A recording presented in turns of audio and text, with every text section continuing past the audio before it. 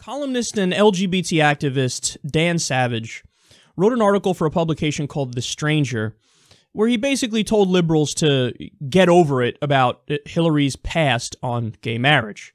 So Tulsi Gabbard has announced that she's running for president in 2020. So I didn't know this until recently, but she used to be anti-gay. Now, I don't, like, that alone, virtually every politician in the United States has been anti-gay at one point or another. It's not about, hey, why did you take so long to come to the proper side of it? It's about, this is an indication of who Hillary Clinton is and who she'll be moving forward. And the idea is, hey, she's not really principled, and she's not really issue-oriented and focused, because if she was, perhaps she would have came around sooner. Because, you know, you go back far enough, prior to like 2008, and every poll of the American people was overwhelmingly anti-gay. Now, that's not an excuse to say, oh, it is what it is. No, it's still bad.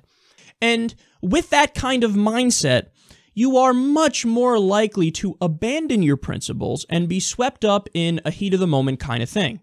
But at least it's something that, you know, is not like out of the ordinary bad.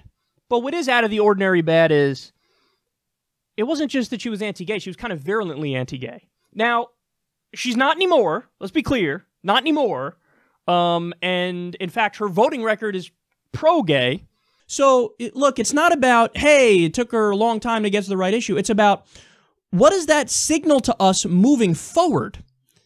It signals that she's not doing it based off principle. She's doing it based off the political feeling of the time and whatever's expedient at the time. And that explains a lot about Hillary Clinton. That explains why.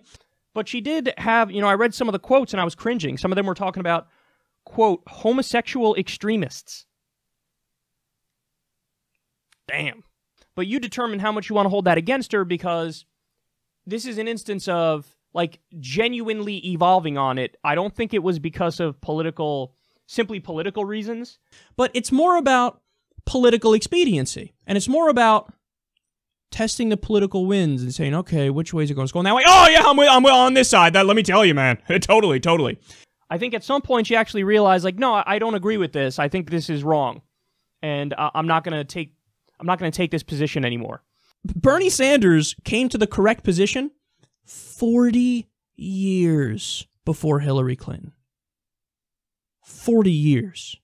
But I do think it's okay to bring it up. Like, some people would say even bringing up the fact that she used to be anti-gay is a smear.